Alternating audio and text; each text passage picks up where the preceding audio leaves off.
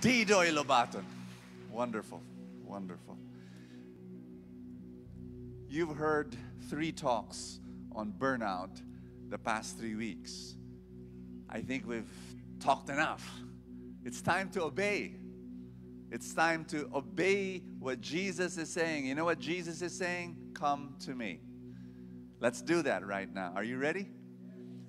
Let's stop talking. Let's go to God. So you've started already through that beautiful meditation. Let's now pray for the power of the Holy Spirit. The reason why many people are tired, worship team, please come. I want you to join me. We're going to worship God together. The reason why a lot of people are tired is not really because they're tired. It's because their hearts are filled with fear. Because it's fear that makes you tired. Fear of what other people will say. Fear that you're inadequate. Fear that you won't reach what you really want to happen. Fear of financial worries and fear that relationships are not good. Fear that you're not being loved. Fear, fear, fear. It's fear that's crowding your heart. Jesus is saying, come to a quiet place. You know what that quiet place is? Your heart. Because at the end of the day, Jesus did not say, take a vacation. Oh, you're tired. Take a vacation. No, Jesus is saying, there's only one vacation that works. Vacation with me. You don't rest. That's not enough. You need to rest with me. Are you ready to do that right now as we worship Him? Come into His presence. Holy Spirit, come.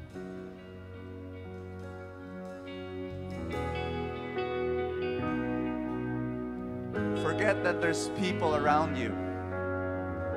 Think that you and God are having this moment. Holy fire, burn it all. Dying flames, rekindle. Spirit come, stir in us a new revival. Come on, purify. Purify our desire. Let your presence overwhelm us. Spirit come, breathe in us a new revival. Come on, if you believe, come on. Spirit come.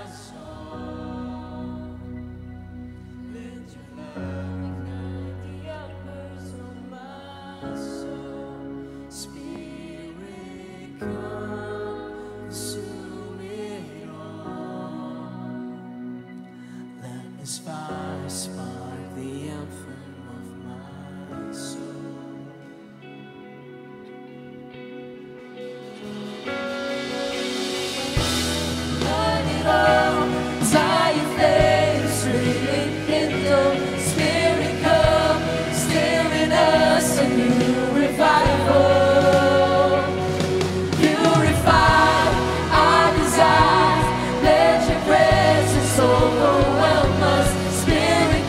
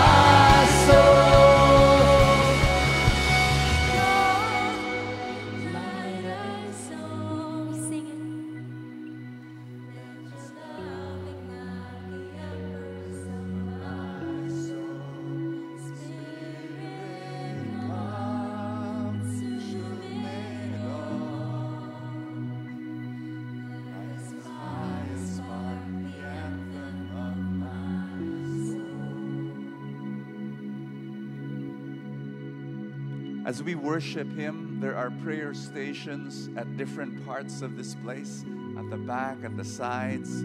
Just come and allow someone to pray for you if this is something that your heart wants and desires. You know, you want just someone just to put their hand upon you and to say a short prayer of blessing and grace and forgiveness and healing. Feel free to do that. We've got some guys who are ready just to pray for you at this time. But what I want you to do now is just to bask in His presence. I want you to lift up your hands if you can do this and just say this after me. Jesus, this is my time with you. This is my moment with you. I want you to minister to me. I want you to stretch out your mighty hand and touch me where I need to be touched, where I need to be healed, where I need to be blessed. You know the areas of my life that are broken, that pencil that was broken. Lord God, that's me. I want you now, by the power of the Spirit, to restore me. Restore me this moment in Jesus' name. Amen.